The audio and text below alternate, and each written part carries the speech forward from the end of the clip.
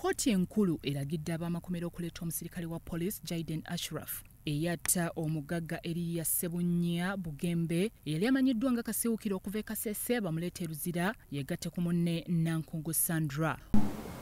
Upper Luzira prison in time for him to interact with his lawyers so that the lawyer will be able to effectively represent him. The transfer should be made as soon as possible, preferably early next week. Omulamuzi Christopher Madrama ye yayisizza ekiragiro kino bwe yabadde atandise okuwa enteekateeka z'okuwulira okujulira kw'abasibe bano. We can transfer him, but we shall fast forward the headquarters so that they arrange for us the transport to bring him back there. Omulamuzi Madrama okulagira bw'ati kiddiridde munnamateeka w'abasibe Andrew Ssebuggwawo okutegeeza kkooti nga Jaden gy'ali e Kasese we wali ewala nnyo era nga bw'ajja kumukaluubiriza okumutuukako. Like within July, because already your submissions are overshoot in July, yet it's supposed to have been the next session should be fixed soon. So, if he is transferred here, when do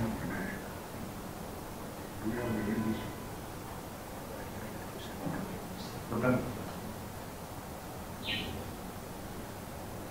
No. I'll be able to share with him my contact after the court session. Omulamuzi yalagidde Jaden aleetebwe Luzira amangu ddala mu wiiki eno oba wiiki ejja nga tennatandika. Nankungu ne Jaden baasingisibwa ogw'okutta Kasiwuukira era kkooti bw'etyo n'ebawa ekibonerezo buli omu okusibwa emyaka egisoba 20 wabula ne kkooti ejulirwamu gye baddukira yagoba okusaba kwabwe. Bw'atyo munnamateeka w'abasibe bamulagidde asseemu okujulira kwabwe ng'ennaku z'omwezi 5 omwezi ogw'omusanvu ssaabawabi wa gavumenti ayanukule nga 17 omwezi ogw'omusanvu ate bwe wabaawo bye baagala okuttaanya bakikole nga 22 omwezi ogw'omusanvu olwo bajja kuyitibwa essaawa yonna omusango gutandika okuwulirwa. How much time do you need, Mr. Semale?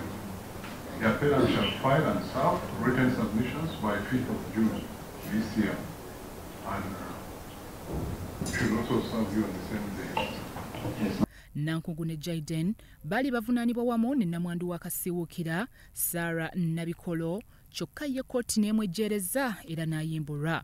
So the schedule is that the appellant's counsel shall file written submissions and any amendments to pleadings by 5th of July 2024 and serve the DPP on the same day.